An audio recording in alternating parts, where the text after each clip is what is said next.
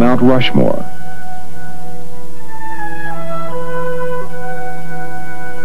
The Black Hills.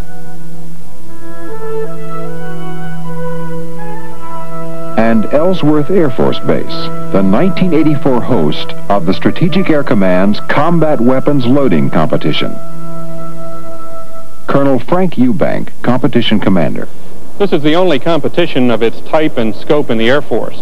We're very proud of the fact that it's an all-enlisted competition in which our weapons loaders, our aircraft crew chiefs, and our security police forces have an opportunity to hone their skills, to develop and refine new procedures, and then to demonstrate to all of us and to the world the capability that they possess. But the competition doesn't begin here. Months earlier, teams were selected and began intense training to perfect their skills.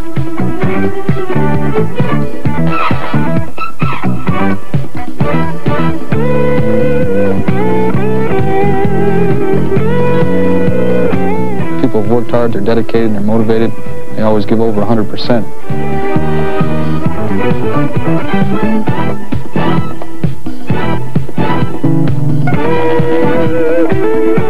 We've been training hard, and I feel we have a very good chance to not only bring back the Barentine, but some other trophies as well. September 4th. After months of rigorous training, the teams converge at Ellsworth. Major General Monroe W. Hatch, Chief of Staff, Strategic Air Command. Ladies and gentlemen, on behalf of General Davis and the Strategic Air Command, welcome to the 1984 SAC Combat Weapons Loading Competition.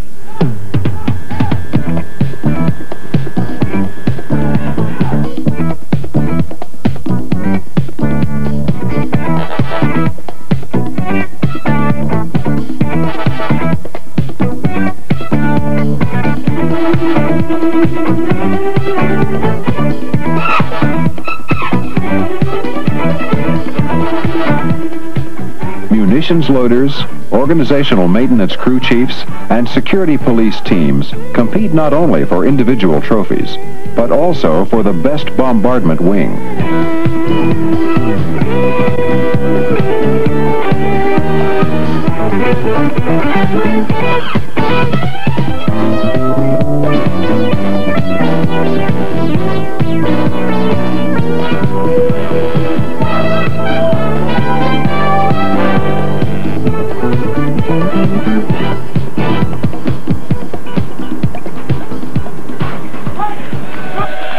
Finally, the moment has come.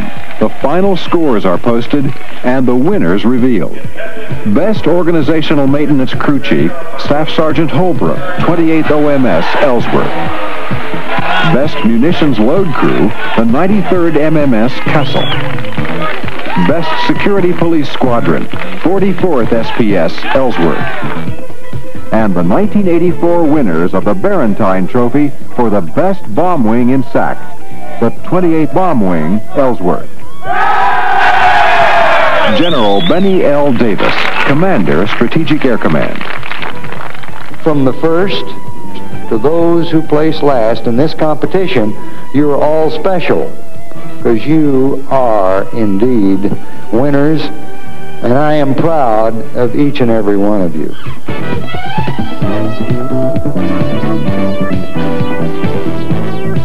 The competition itself and the training that each of the participating wings have undergone provides the necessary training that they need in the event of a real-world situation involving combat-type activities.